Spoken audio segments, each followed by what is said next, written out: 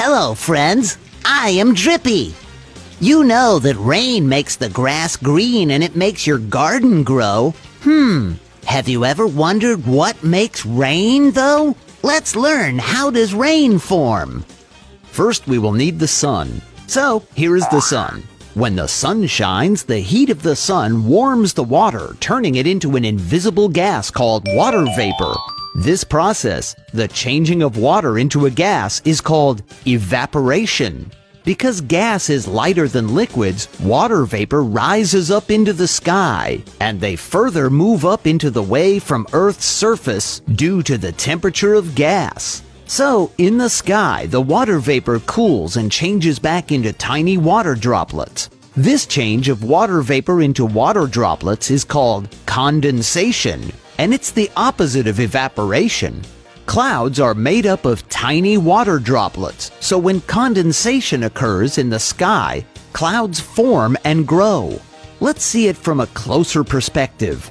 The droplets bang together and form even bigger drops. When the drops get heavy, they fall because of gravity. They even grow and bump into one another on their journey from the cloud to the ground, and every single raindrop that reaches the ground is made of 1 million of the original tiny water droplets. Raindrops fall on the ground's surface when the sun can shine on them, and the whole process happens again. This whole process is called a water cycle, and keeps the water moving from the ground to the sky, fulfilling the water needs of the plants, animals, and people to survive.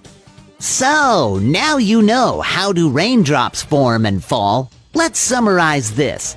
Steps of water cycle. Evaporation. The changing of water into a gas is called evaporation. Condensation. The changing of water vapor into water droplets is called condensation. Precipitation. Water falls from the sky in the form of rain, snow, or hail. This process is called precipitation. Collection. Oceans and lakes collect water that has fallen. Water evaporates into the sky again, and the cycle continues. Stay tuned by subscribing to us for more cool videos.